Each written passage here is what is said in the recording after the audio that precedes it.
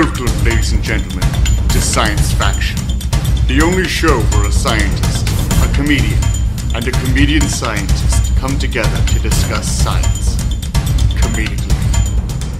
Hello, and welcome to Science Faction 351. Science Faction, the origin of free will. This is like of the movie Free Willy? Yes. Like now the whale's an adult. No, so the kid is an adult, yes. But the downside is that movie cover where he's standing on the isthmus and the whale jumps over him and he touches it. He's too tall now. He gets hit by the whale as it's going over. It's not pretty. It is not pretty. Also, the whale eats him afterwards.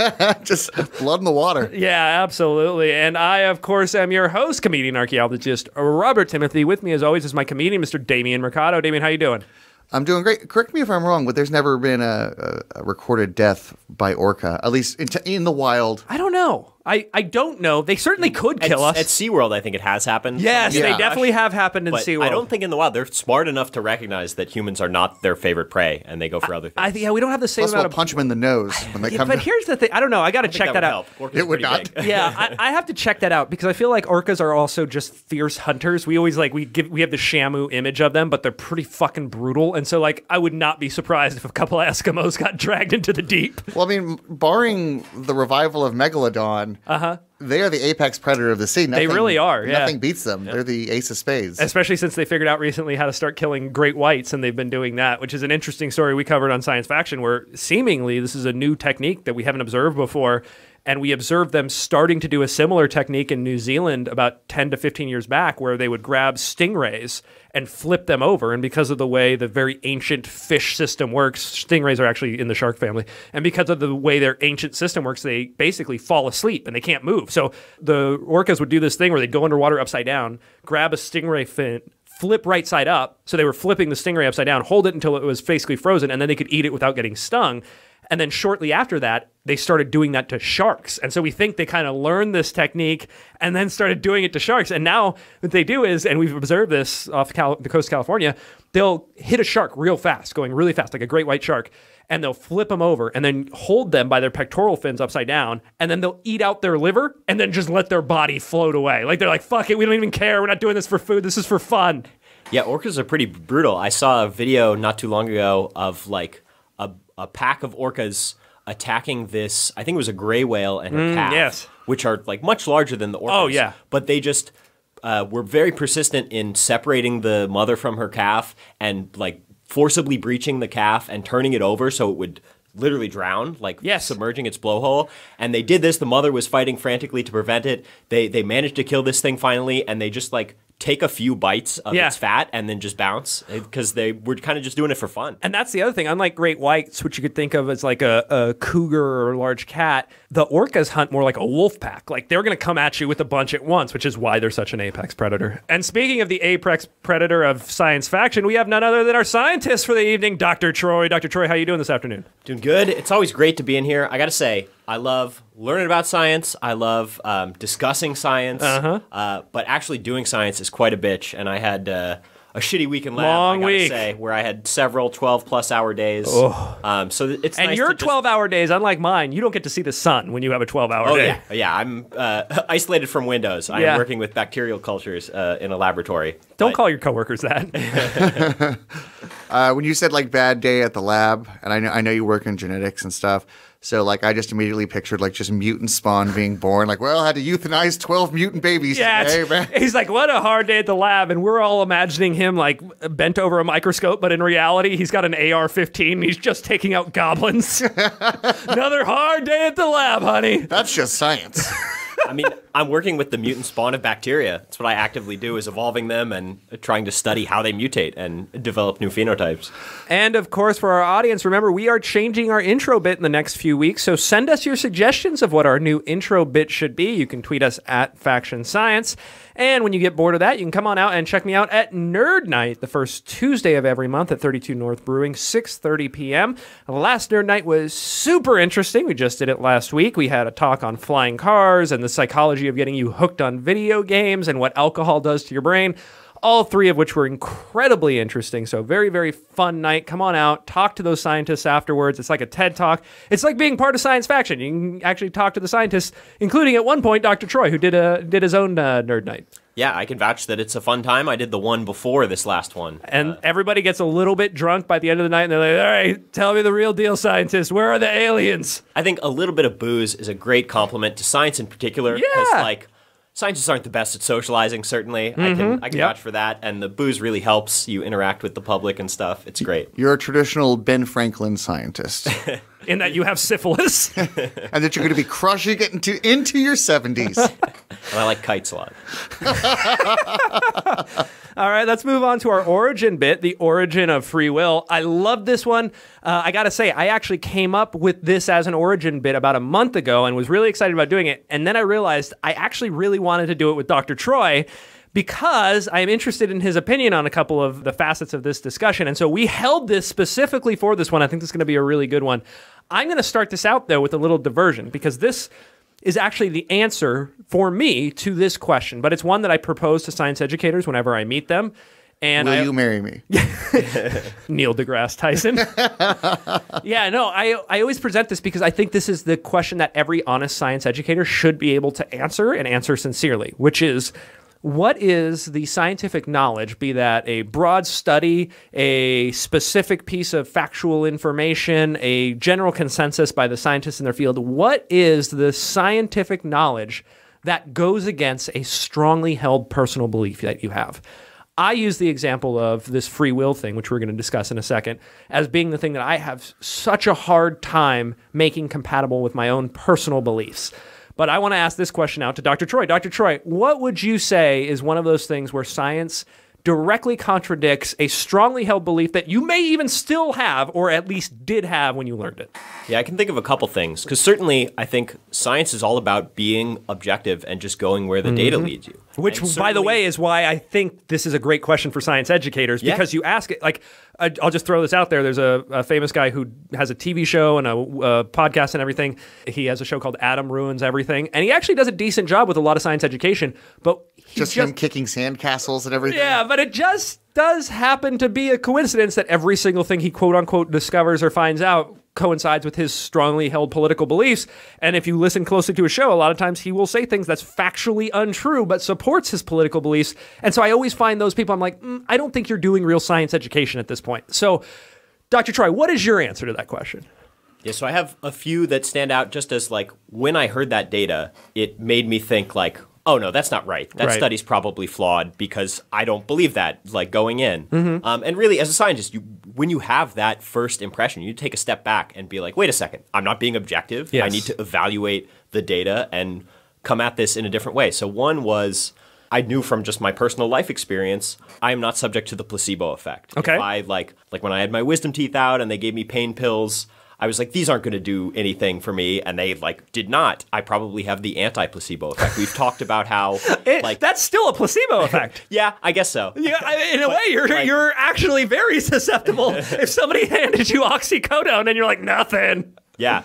But yeah, so I heard, like, people can take sugar pills and have an effect, and you tell them it's a sugar pill they're taking, and it still has a beneficial effect. And I'm like, that's ridiculous. How can that be a thing? And the data are pretty clear. Like, I just have to accept this is an aspect of human physiology and neurology that I am not personally subject to. You are. You are. Okay, in the same magnitude and sign of other people. Yeah, we were just talking last year, one of the biggest science news stories of 2018 that didn't get nearly enough coverage was the differential effect of placebo based on an individual's personality type, and how, certain people feel the placebo effect more strongly or less strongly, and how I was saying this is huge news and nobody's noticing it because this affects our ability to do random samples and to do any kind of placebo-controlled study. Because if you imagine there's a bell curve of the susceptibility to placebo, and most people are in the middle. Now that means that a certain percentage, just by statistical chance, of double-blind experiments will have a bunch of people on one of the tail ends of that placebo curve that are therefore more or less susceptible to the placebo effect, and that will alter the results. Again, on average it won't, but in specific cases it would, and that would change that p-value of 0.05 to something else depending on, whether or not you had a random distribution of placebo-affected people. Yeah, so understanding sort of the distribution behind it and how people come in different types really allowed me to just accept it. Yeah. Because as a scientist, you got to follow the empirical data. Another thing I can think of. Hold on, Dr. Troy, would you be willing to do an experiment with us where we tested your placebo abilities? Yeah, I think that would be really interesting. Like live on air? Yeah, I'm gonna give him mushrooms and see if it works. Yeah, I mean, are you gonna drug me? Yeah. How does this work? We'll have to think of something, but let's think of a good research. I love research design, so let's think of a good experimental design. Give me a pill at the start of the show. And be like, this is either a psychedelic or a placebo, and like see how you feel. I feel like something a little bit more moderate, like caffeine, would probably be a good way to do it. I have a crazy high caffeine tolerance. Okay, that's actually another thing. So I'm a weirdo in grad school terms in that my preferred caffeine delivery vehicle of choice is not coffee; it is diet soda. Oh no! Well, first of all, that doesn't make you unique. Every scientist I've ever met has a Diet Coke sitting on their desk somewhere. So like. But what does make you unique is if you actually don't drink coffee in addition to that. I have since adapted to coffee just from the fact that like at conferences that's your only choice. But like I'll drink like a gallon of diet soda a day, honestly. Coke Zero or Diet Coke? I just prefer like Diet Pepsi or Diet Dr. Pepper. Well, Bobby, I'll you have settle a problem. for whatever. CZ's the way to be, son. There was a study that came out a couple years ago that I was familiar with the research into artificial sweeteners and like aspartame is one of the most heavily studied molecules on the history of the planet. And we have like very definitively shown that it's not detrimental to your body. Huge N sizes for decades of people drinking massive amounts of diet soda. Yeah, and it just makes sense. You don't metabolize it. It just literally passes through your body. But there was a study a couple years ago that showed actually artificial sweeteners can have significant negative impacts on your microbiome. The gut microbiome, even, predispose you to a diabetic state. And I was like, whoa, I don't want to believe this. So my default instinct is to not believe this. I had a similar effect to the exact same story you're talking about. And I was the one who did the kind of justification thing where I looked deep into the science and I was like, oh, but what they're saying is it makes you more susceptible to later sugar intake. And so if you're still moderating your sugar intake, your gut microbiome shouldn't be that affected. So I'm fine if I drink a gallon and a half of Coke Zero. Yeah, I dug into the paper and I was like, all right, this is pretty definitive that artificial sweeteners are doing this, but they tested a number of artificial sweeteners and it was like the more recent quote unquote natural ones, they're like stevia where they're like, oh, derived from a natural source. Those caused a much more detrimental effect than just like aspartame, which is synthetic, but you can't market aspartame as well because it's not like, oh, derived from some natural source. So the artificial sweetener that like drinks are now leaning towards more heavily, there's more evidence that is bad for you. And so I nowadays try and stick to aspartame-based diet sodas. But that's just another thought I had where like you just have initial reaction to hearing some data. You're like, no, I don't believe that. It's wrong. But and you got to do your diligence and examine it. And you have to take your emotions out of it. That's the big thing, is to understand you have these predispositions, to recognize them. And when you get that feeling of, I see this data and no, I don't like it, to be able to recognize that feeling and then kind of step back a little bit and be like, let's take the ego out of this and look at the objective facts. I don't have that. For the last 6 years, I've been a co-host on a science podcast and regularly. For the most part, I think I'm pretty good at knowing I don't know anything. And so when new stuff comes along, I might be like, oh, shit, that affects me. Like, for example, when we talked about how aluminum foil can have a negative effect on cooking. Yeah, like you actually shouldn't cook on the grill in aluminum foil. Yeah, it leads to Alzheimer's. Like, well, as a barbecue master, I'm fucked. It just makes me like more aware of the shit that's coming down the pipe because it's like, well, what am I going to do? Just cook corn without tinfoil? What am I, an asshole?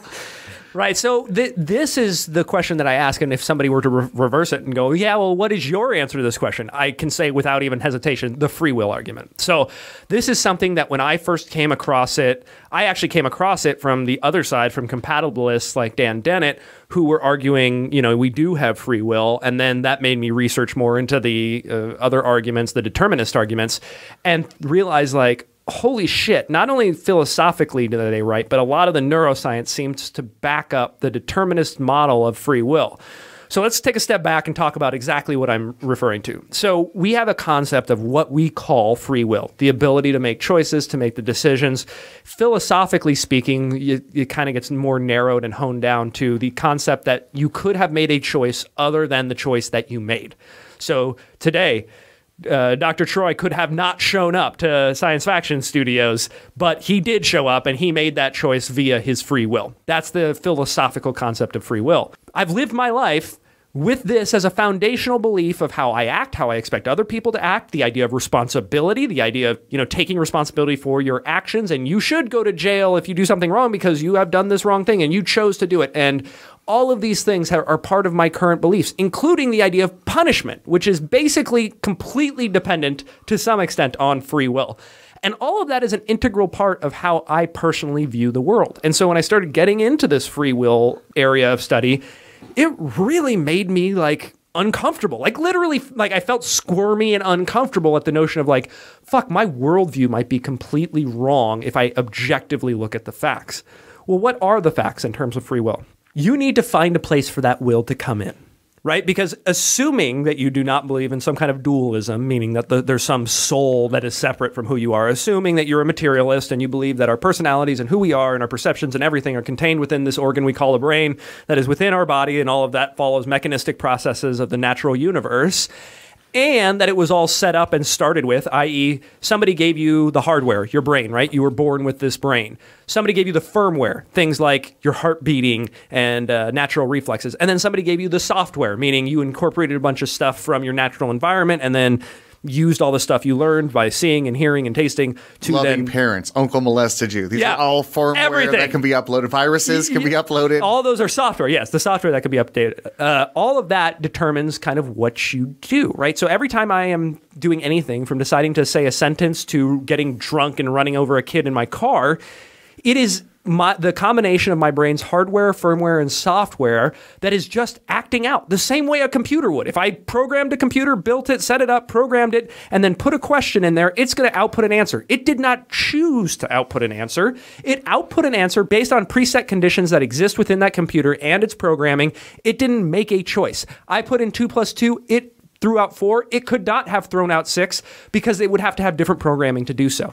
And once you start looking at the human brain that way, it's hard to find a place for free will. Where does free will come in? How can you have a choice if your brain was just, your brain has the physical structure it has the firmware that's in there, it has the software that's in there. Do you ever really make a choice, or is it just a computer that takes a bunch of inputs and spits out an answer? So I have strong opinions on this, informed by my physics knowledge and my biology knowledge. And I'm actually not really, this doesn't cause me consternation to think of free will or not, because I'm very strongly of the opinion that if you had a supercomputer that knew the laws of physics and knew the quantum state of every single particle in your body, it could simulate you perfectly, and that would be equivalent to you. You can do thought experiments like your brain is trillions of connected neurons. What if you replaced one of those with a robotic neuron that just mimicked the actions of the neuron? What if you replaced all of your neurons sequentially with those?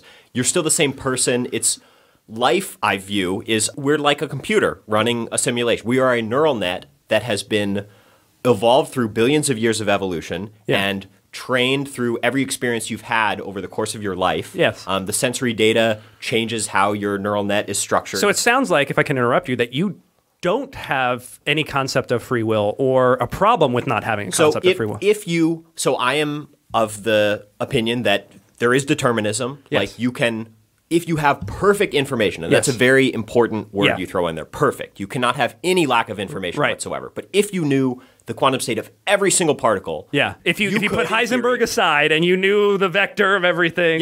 You could, in theory, say exactly what someone is going to do. And so from moment to moment, I think if we rewound the entire universe one day, nothing is going to cause me to not come to this show. Clearly, I'm at this show now. My molecular state caused me to make this decision. Even though I experienced the qualia of making decisions. Right. And you couldn't have done it any other way. There would have been no situation whereby you couldn't have come today because it wasn't a choice in the sense that we are kind of conditioned to think it is a choice. We'd go back into the Troy equation and we would take him out of his loving household and put him in a foster home. And then I think there's a good chance that the equation might wind up a little differently today. But I think free will is a useful emergent property to discuss. So if you get into fundamental basis of reality and what we're made of and how everything in the universe works, there is no notion of free will. That's just not there. And I don't think that's that concerning, because at a higher level, at the level of humans and societies, clearly there's free will. I don't think you could find a single person on the planet who would say they've never made a decision in their lives. But but have they actually made a decision? So I think when you get down to the physics, you would say no. But there are so many things in the universe that are emergent and not in the fundamental physics, like temperature. Temperature does not exist in fundamental physics equations. Wait, how so? It's because it's just a collective property of atoms and their energy. So yeah, but it's the energy state of any given atom, right? Yeah, but so like the equations of quantum field theory that tell you how an atom will move when exposed to various forces, like there's no temperature there. It's this emergent property when you're suddenly dealing with collections of atoms that temperature leads to really crazy things like phase transitions and all sorts of complicated stuff. And so I think free will is sort of just once you get a neural net of sufficient complexity, because really the human brain is the most complex thing we know of in the entire universe. Right. I mean, we have built things like the Large Hadron Collider, which is the most complicated machine ever built by human beings. Yeah. It required millions and millions of man-hours of work. It's ridiculously huge and complex.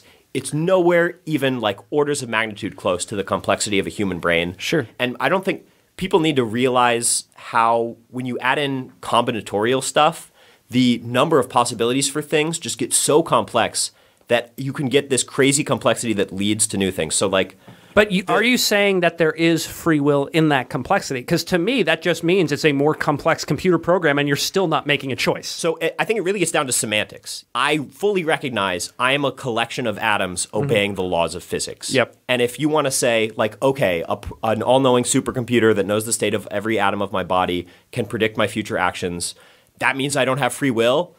Sure. That's not the definition I like. The definition I like is I experience free will, I have qualia, and like I make these decisions. And so I think... But do you actually make the decisions, or is your brain actually just computing something and then tricking you into thinking your consciousness made the decision? Yeah, it's, when you get down to it, yeah, that's essentially what's happening. But I don't think it matters. Like that's also why I'm not concerned. Like I could be a simulation in a computer. Sure. Very much because I think I'm just a collection of atoms Yes. obeying the laws of physics. You simulated me in a universe simulator where you just modeled all my atoms. There would be some experience of myself having qualia and experiencing things. But now let me bring up why I have a problem with this. So now, if what we're saying is we're all computers, we're following the laws of nature and stuff. Imagine we have 3 computers lined up here, and we inputted 2 plus 2, and the first 2 popped out 4, but the third one, because on the way up here we had dropped it and it damaged some of its circuitry, it outputted 6. Now, do we torture that computer? And then is that different for what we do in terms of people's choices and how we treat them when they make negative choices? Yeah, so I think that's a good point. Like I still... Despite recognizing that people are just at the whims of physics and you are just obeying the laws, all of the atoms in your body, I still think people should be held accountable for their actions. I do too, but I have a hard way around that. Now, there are certain things like if somebody murders somebody, they should go to prison. And it doesn't have to be we're punishing you for your actions. Part of it can be we just need to remove you from society, right? Yeah. And keep you away from other people. Or like you said, a deterrent for other people who have it. And what we're doing is essentially saying your brain is broken like that computer. And because of that, you're a danger to society. And we should remove you because your brain is broken, not necessarily because you made a choice. I'm okay with that in terms of removal. But then it gets into a weird place of punishment. And I believe in punishment. It's an inherent part of my personality that I think people should be punished for bad actions. But if they didn't actually choose to do those actions, is that a moral thing? Or am I torturing that computer for my own self-interest? Well, if you could teach that computer a lesson. By the way, the whole thought experiment of like torturing a computer is funny to me. I'm picturing like I think there's a few Black Mirrors on it. Yeah, well, I was picturing prison guards like turning off the virusware and like going to like Russian websites on Internet Explorer. How do we reconcile the idea of actual punishment if it's not for, future improvement, if it's punishment for punishment's sake in terms of things like prison or whatever else? How do we justify that with the idea of non-free will? Yeah, I've had that thought. Like there are death row inmates who, have been on death row for 20 years. And then by the end of it, they have clearly done a lot of reflection and like recognized that what they did was terrible. And they're kind of essentially a different person now. Yeah. And they like wouldn't have made those decisions anymore. And I think at that point, if you could be assured that they're not faking it just to get out of the death row, punishment serves no purpose. Yes. Like they are literally a different person. They would not make those decisions. And yeah, they were at the whims of their free... Like I fully recognize, even if you don't buy into like your atoms are just always obeying the laws of physics and fully determining what you do.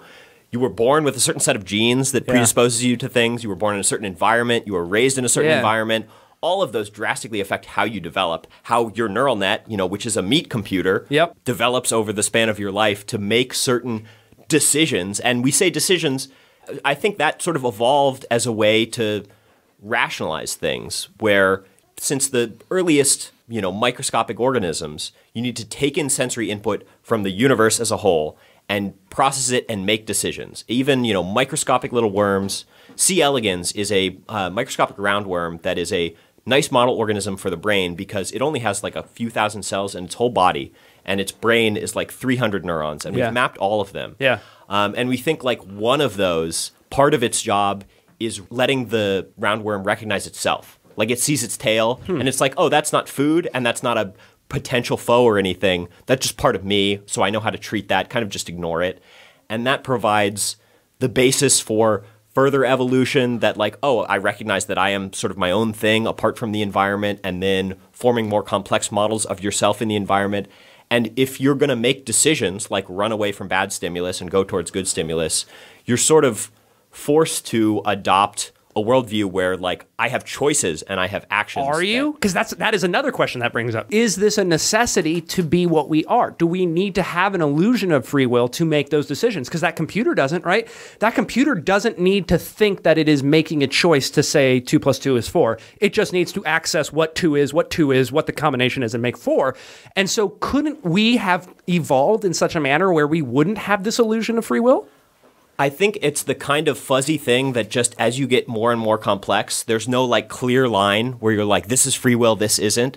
But I mean, you look at pets, like cats and stuff, they make decisions and can seem to regret them, like, jumping on a vacuum and accidentally activating it and then being like, oh shit, I shouldn't have done this. And they remember to avoid vacuums in the future because they had a traumatic experience. This is like just part of being a living organism, and there are selective pressures to But you can recognize a decision is bad without having to think of that decision as being made as free will, right? You can be like, trial A failed. All right, trial B, Yeah, but so I think we humans are certainly at the level of complexity that we think we have free will. That's everybody's experience. Yeah. But only cats truly have free will. But yeah, we can't really speak for lower animals, but like I wouldn't be surprised at all if even like dolphins or chimps and stuff, they have complex thoughts like that. They can probably have some level of free will. I'm saying, I need to stress, I think we're all just atoms obeying the laws of physics. Sure. So if that's your definition of free will, then no, we don't have free will.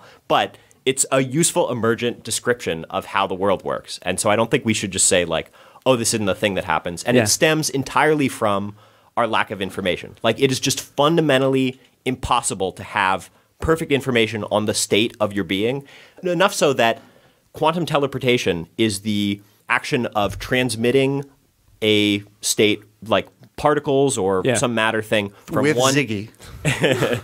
from one That's area leaps, Damien. Quantum leaps. from one area to another, and it's fundamentally you destroy the thing you teleport, because to actually measure the quantum state of every single particle in whatever you're teleporting, interacting with it changes its state. By the way, that's why everybody on Star Trek, that's why Scotty was the biggest mass genocide murderer in all of Star Trek. He was killing you every time he teleported you. You are not being teleported, you are being destroyed, and a photocopy of you is being printed elsewhere. Sure. I mean, that's true, but also at the same time, like, I wouldn't have a problem with that. But your consciousness just resumes. No, your consciousness doesn't. An identical consciousness resumes elsewhere. You, Troy, are dead. You are gone. Your experience of qualia goes away. I disagree with that. It depends on how you define it. I would say my conscious system's active running process is me. The actual atoms that make up my body are completely irrelevant. Well, and so if you transfer that exact state literally to the quantum level, to the fact that you have destroyed the original copy, it is the most identical you can possibly get. I would say that is me. No, it's a photo. It's a photocopy. I know, but it doesn't matter though. But what? It's identical. What if we did it without destroying you and we photocopied? But you can't. No. So that's the thing. That's the awesome thing about quantum mechanics. It is literally impossible. The act of measuring the quantum state actively destroys it. That's why there's only ever one copy of you. That's why I still think of it. You didn't see the episode with the Riker with the beard, but I gotta walk there like an asshole now. You're also assuming that the quantum state is necessary for recreating your mental state, whereas it might not necessarily be, and you might be able to measure it without that. In which case, if I made a copy of you elsewhere, and now there are two of you, then by definition, you can recognize that that's a separate consciousness that just happens to be identical to your own for whatever amount of time it stays identical. Yeah, that's when you start to get into weird stuff, because I don't think you actually need to literally, to the quantum level, mimic every particle in a brain to actually simulate a consciousness. That would be drastically complex. I think you can get away with just having a model of your trillions of neurons connected. But I wanted to make this point about combinatorial complexity, where a deck of 52 cards, the number of different arrangements in a shuffled deck of cards is, there's only 52 of them, more than the number of atoms in the planet Earth. And your brain has trillions and trillions of neurons connected in crazy random ways, responding in different ways to different stimuli, having been formed and the connections pruned over the course of your life and all of your experiences shaping it. So it is just so complex as to be incomprehensible to us. And so I don't see any difficulty in something like complex enough as consciousness to arise from that. And sure, when you really get down to it, it's not free will. Just like if we had really, really complex AI running on a computer, that's just electrons moving around on a silicon chip. It's not, that we can map how those electrons are going to move from moment to moment. I think you could have a computer program, complex enough to be a living thing. We know from neural nets now, we can train neural net with just like a really basic few layers of neural connections on data sets, and within very few rounds of training, they get so complex that they can do really accurate tasks like identifying images. But we can't say at all how they're doing that. They have just figured out how to do that. And that's what our brains did over billions of years of evolution. So I'm able to take the view both that at a fundamental level, we don't have free will, but also, of course, we're going to talk about us as having free will, and we should judge people for their actions because that's how the world works. Yeah, it's hard for me in terms of, yes, you should judge by actions, because bad brains that are designed poorly or that are acting in a poor fashion should be removed from society. For me, the hard part comes with punishment, which is an integral part of my personal belief system that people who do bad things should be punished. But then I get to the point of, wow, is that just some kind of weird sadomasochistic masturbation of, this makes me feel good to see somebody else who has done something wrong suffer? And I think I understand your view. Like I kind of like videos online of some bully gets I love those. Yeah, and like that's an evolutionary thing. We have shown that chimps will literally pay money in the form of food to watch a misbehaving chimp get punished. Yes, and bats. I would give a sandwich to watch a misbehaving chimp get punished. By the way, new startup. And that's Chimp Fight Club? No, punishchimp.com. We'll trade sandwiches like a... We don't partner with PayPal. We partner with Subway. What's interesting, too, is if you see, our brains make it seem as if we did make that choice, right? So our brains give us the illusion that we could have chosen to show up today or not chosen to show up today, as opposed to the pre-programming we have. And it works to such an extent that our brain makes up these stories about us all the time. And to me, the most interesting example of this comes from neurology with what we call split brain patients. So there's these people there, we cut the corpus callosum, which is the part of the brain that connects your left hemisphere with your right hemisphere. And we cut those in certain people who have a form of epilepsy where basically the epileptic seizure gets bounced back and forth between the hemispheres. And by cutting the corpus callosum, you stop that from happening, and it stops them from having very bad seizures. But there's a lot of negative effects to cutting the corpus callosum, which is you divide parts of the brain that do different things. So there are parts of the brain that, for instance, process a visual field. Or a certain side of your visual field. And so there are other parts that process a certain side of your auditory field. And so what you can do once you cut the corpus callosum is you can talk to a person and give them information to one side of their brain and not the other. And what we can do with that is, let's say we have somebody read something in a fashion that only goes to one side of their brain. We'll have them read an instruction that says, please get up and lock the door. And they'll do it. They'll get up and walk and lock the door. When you then address the other side of the brain and you ask them, why did you just get up and lock the door? They don't say, I don't know, and again, that side of the brain does not realize it was told that. So they don't say, I don't know, or I was told that, or anything else. They immediately make up an excuse. There was somebody outside when I walked in, I was a little weird with them. and I wanted to make sure I locked the door because I thought we needed to be safe. Our brain is really good at post hoc making up excuses for our actions that make it seem like we have agency where we didn't. That person didn't lock the door because they thought somebody scary was outside. They did it because they were told to and didn't know they were told.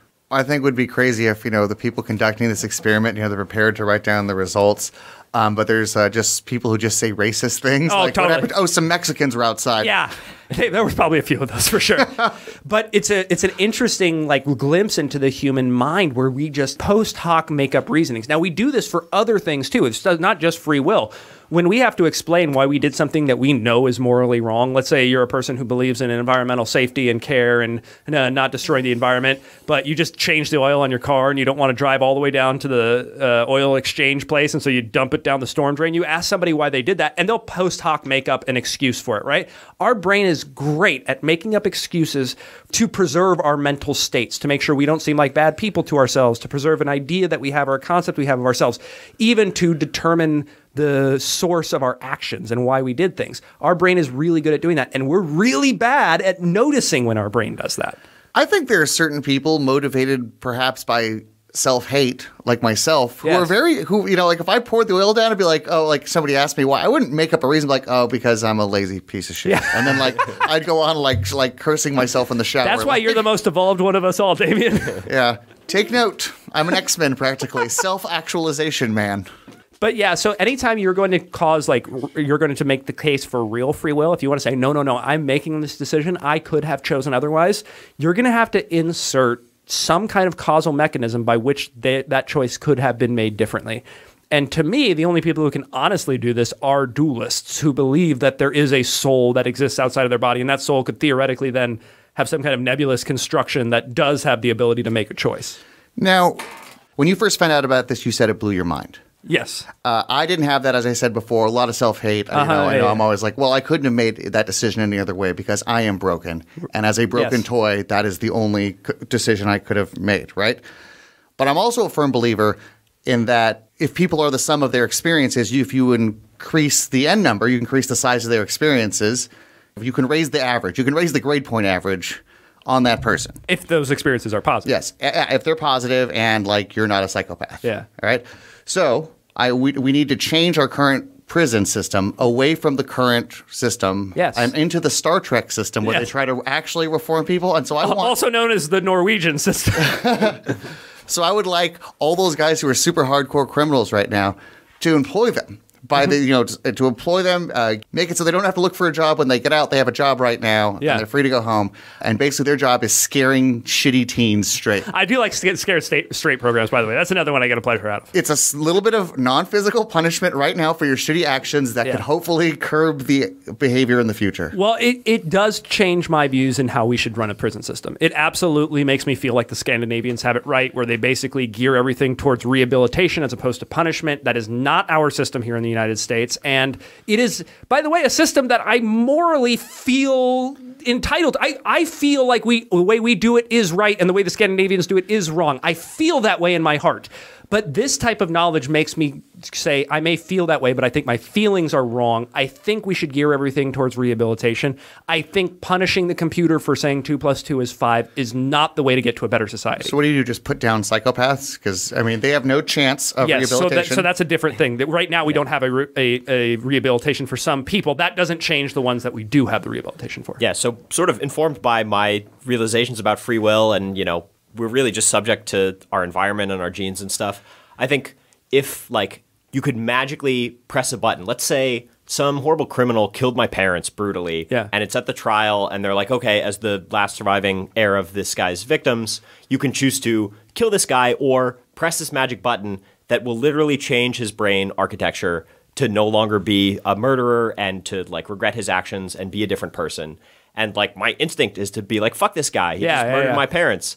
But if you could actually change him into a different person, right? What is the goal of killing someone? Is to remove their danger from the population. Vengeance is not a and what do we do with our prison system? We make them worse. We send them to criminal school. We send them to violent sociopath school. We send them to how to learn how to do bad things. And by the way, we don't do a great job of getting those people college educations and doing other things that will make their lives better when they get out.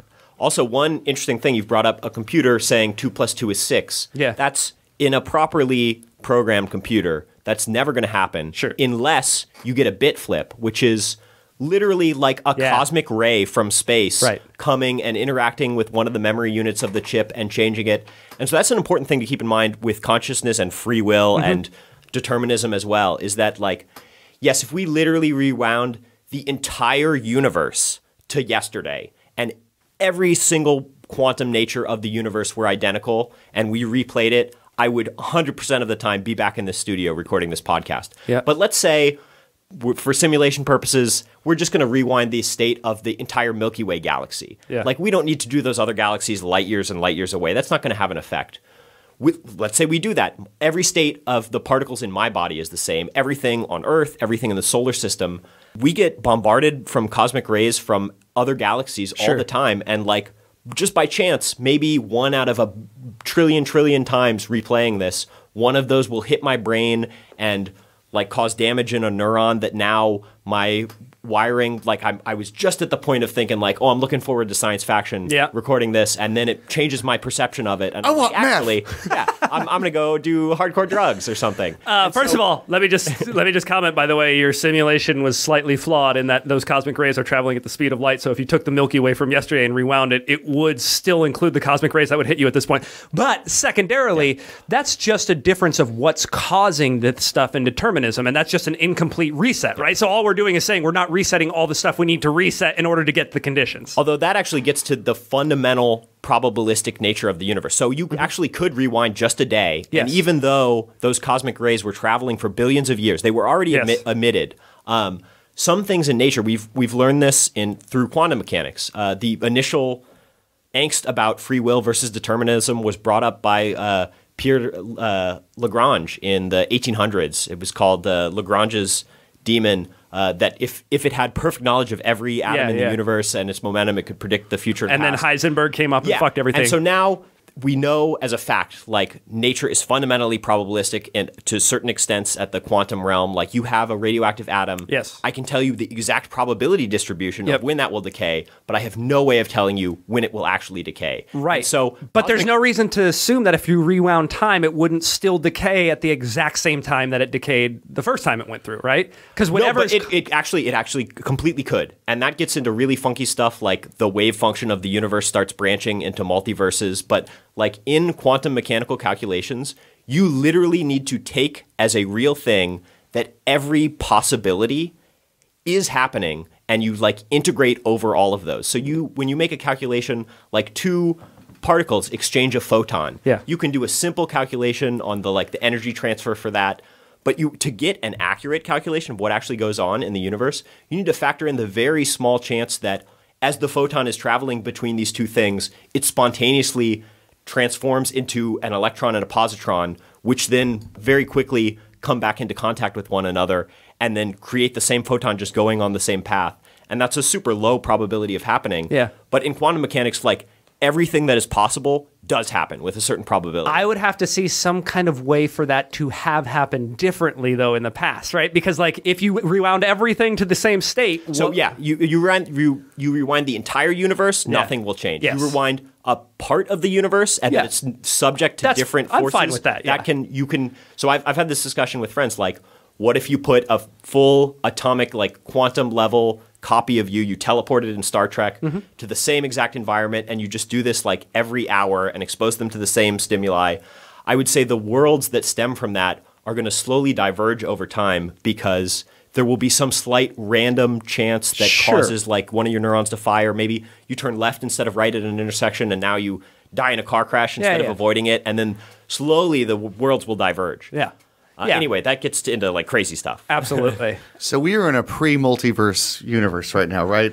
All the Troys would be here. All the multiverses of Troys would be Troy, here. Except for the one that's doing meth he's gone. But wow, that's consistent. You only have one meth user amongst the entire multiverse. That's a record. They actually there are like a number of competing interpretations of what quantum mechanics means. I mean, we have equations that tell us how this stuff works. We can use it practically, but even despite 100 plus years since then, nobody really agrees on like what it means. Some people say like you observe it and the wave function collapses. And one I'm inclined to believe actually is the mini worlds hypothesis. Like every branching of the wave function, every atom that radioactively decays is you now get two different universes where in one it decayed and in one it didn't. And that's okay, because that can work with a scenario that seems to make sense.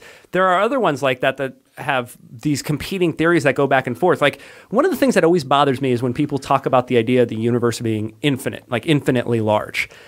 That doesn't really make sense if it's A, because it's continually expanding, but B is, we could say it's as big as it is, but you could still, if you had a large enough calculator, compute that size, right? Like, we could, for instance, talk about the number of atoms within the universe.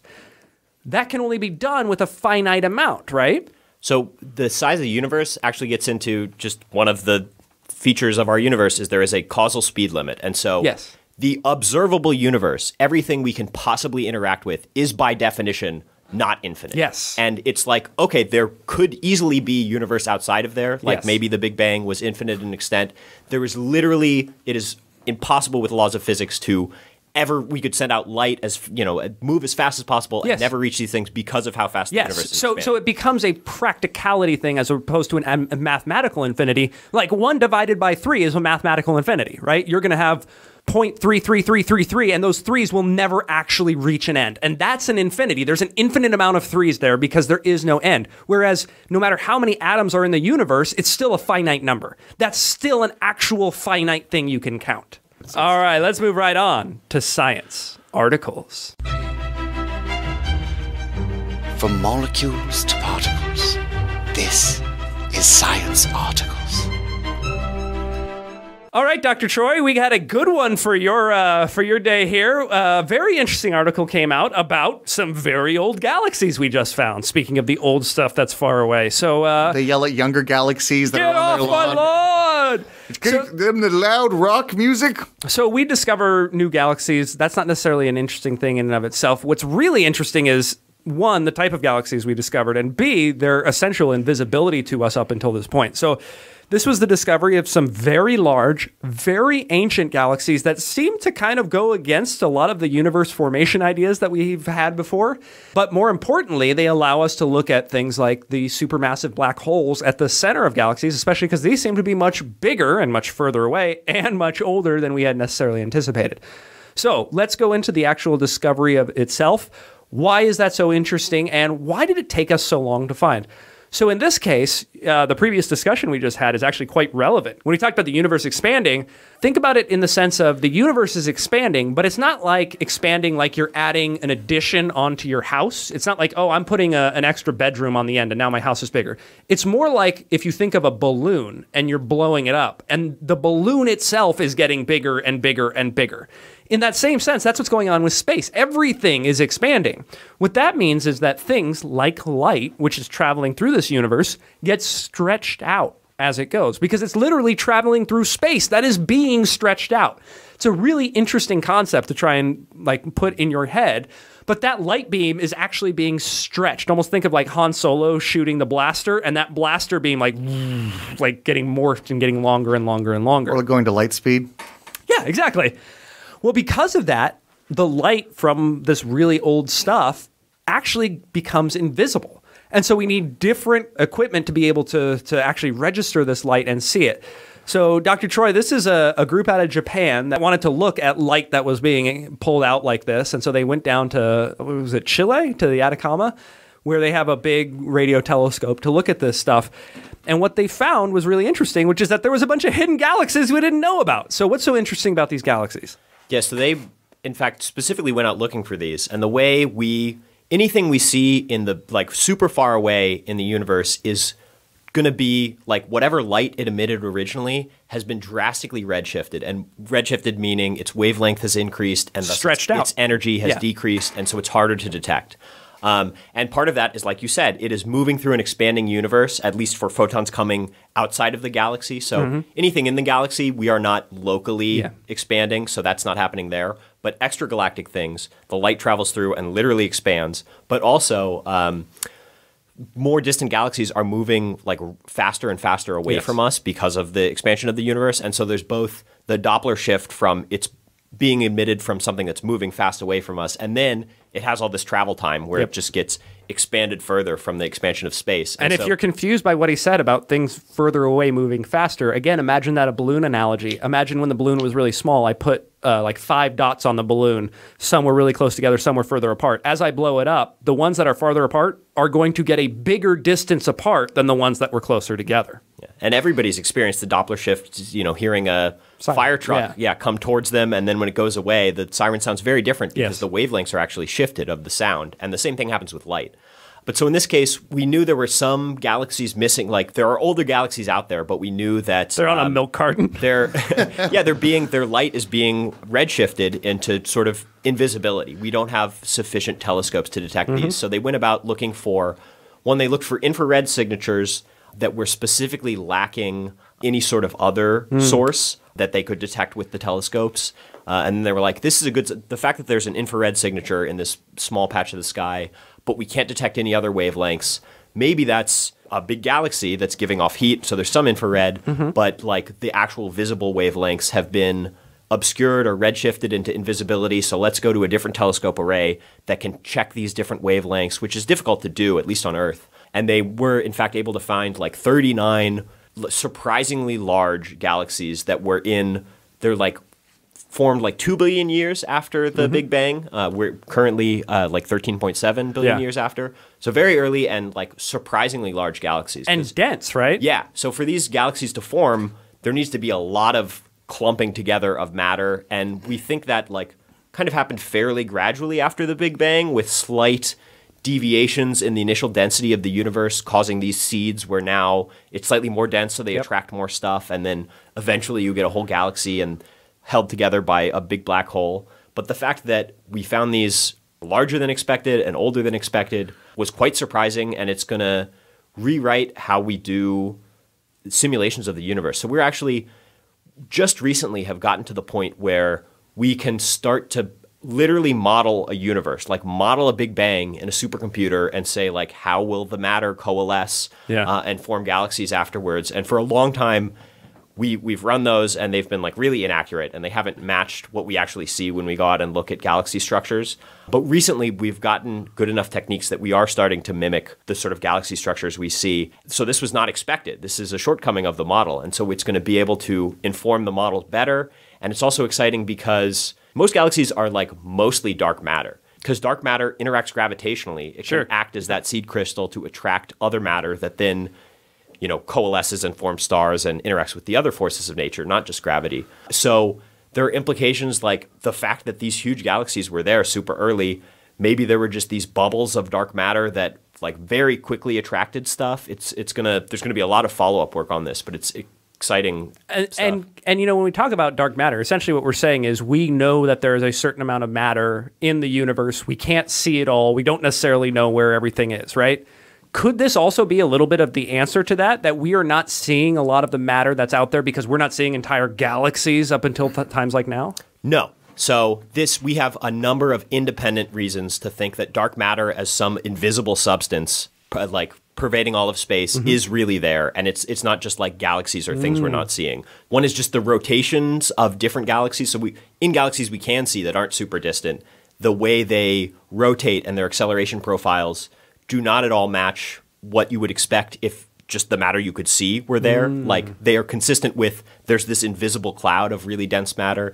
And then also there's like imprints in the cosmic microwave background, the leftover radiation from the Big Bang, that shows a certain level of clumpiness that is consistent with some invisible particle there. Interesting. Not interacting through the other forces, that is just interacting through gravity. So This is not going to explain dark matter. This is just going to help inform our searches for whatever dark matter actually is. And there was another really interesting paper that just came out this week in the biggest physics journal that puts a postulate forth, of course it's not at all proved, that maybe dark matter is just a particle left over from inflation, which inflation was sort of before the Big Bang. We think the inflaton field collapsing was essentially the Big Bang. As it collapsed, that was that huge release of energy. But inflation provided the expansion of the universe up till then. And the thought this paper puts forth, like, dark matter is this particle that was a remnant of that old field that instead of decaying into particles that we know of, like normal matter, it stayed stuck as these dark matter ones, and it only interacts through gravity. Interesting. And then maybe this can be combined with the new galaxy measurements to be like, oh yeah, we would expect this density of dark matter particles if this field collapsing was the cause of it, and thus we would expect this distribution of large galaxies to be formed at this certain time after it because it would act as seed crystals. So it's exciting stuff to try and figure out what this dark matter is that makes up a large portion of our universe in terms of energy. Dark matter matters. Yeah. I'm more of a fan of blue matter, the only matter that truly matters. I know it's a big mystery of what dark matter is, but is there any theoretical way that you could measure it if you had a... Yeah, well, you measure it based on its gravitational effect, right? Yeah, or there are thoughts that just incredibly, incredibly rarely it will interact with another type of particle. I mean, we know there are particles and forces that are just crazy, crazy rare. The weak nuclear force is the only force by which the neutrino interacts with other particles. The neutrino is one of the subatomic particles. Bombards every part of our bodies. Trillions of them are passing through you right now. Yeah, the sun is. But every once in a while, we'll have a huge ass pool of water buried deep in Antarctica, and it'll interact just slightly, and we can see like a photon release. Yeah, but so you send a neutrino through a solid block of lead. Yeah. What do you think the average distance it'll go before it actually interacts with one of those particles of lead is? A mile. A light year. Wow. An entire light year is how far a neutrino would pass through a solid block of lead. Like, this is how infrequently some particle interactions happen. Yeah. And so we have tried to look for dark matter in these really rare collisions with similar ways we detect neutrinos. We haven't been successful so far. We've tried to make it in particle accelerators. We have plans for certain satellites that are going to try and detect it. So we're trying. What would the effect be if one of these neutrinos interacted with a water molecule in my body? Would I explode? So it would be exactly the same thing as probably what happens to you not infrequently when a cosmic ray might hit you, where it probably fucks that cell up, and that cell just dies because now it has... Hopefully it dies and it doesn't fuck it up in such a way that it becomes cancer like you get from melanoma. Yeah, what if it killed, just by chance, killed a cancer cell? That would be very unlikely. It could, yeah. When it interacts, all it does is just impart its energy onto the molecule that it interacted with. So the neutrino had energy in it, and now, since it has finally interacted, that has been transferred to your molecule, and since it's a decent amount, it has now damaged that molecule, and if that happens to DNA, that can cause a mutation or just, like, kill a protein. Is it like all of a sudden this semi-truck just materialized and splattered this cell? Like, I think it depends on the energy of the particle, but, like, individual particles can carry a crazy amount of energy. There's one in particular that's called the oh my god particle, and it is something we detected. It was a cosmic ray we detected from space, and it was a proton moving so fast it had the kinetic energy of like a baseball thrown at normal speeds. Huh. My god! Yeah, in this single proton. So if that hadn't hit the detector, it had hit like a body, like that could probably actually fuck you up. But for the most part, no, you don't get like seriously injured. You imagine just it hits your face. This interacts with like the very first water molecule on your face, and you're just like, what the fuck? You're just standing around and you're bleeding out of your mouth. There is actually a case where a guy stuck his head, I'm pretty sure it was his head, in the path of a particle beam. Like he was working on a particle accelerator and like accidentally looked in or turned it on when he was working on it or something. And fortunately, they're so tiny and like in such a concentrated beam, it didn't really do much damage, but like it technically bored a hole through his entire skull and now he has superpowers, brain tissue. But we know, I mean, that can happen with an iron rod in the case of Phineas Gage, and you can still live. So human bodies are pretty resilient to damage. Phineas Gage, he's immune to metal rods and explosions. One didn't kill him. Oh, man, we got to skip our second one because we're way over time. That was a really interesting episode. I am glad I waited for you to be on to have the free will argument. Me too. Thank you, Dr. Troy, for that. And thank you, audience, for coming back for Science Faction 351, where you learned all about the origin of free will and about how the discovery of some new old galaxies might change our models of the universe. Thank you so much, and make sure to join us this Thursday for Science Faction 352. I'm going to go do hardcore drugs. You've been listening to Science Faction. Wait, that's not right.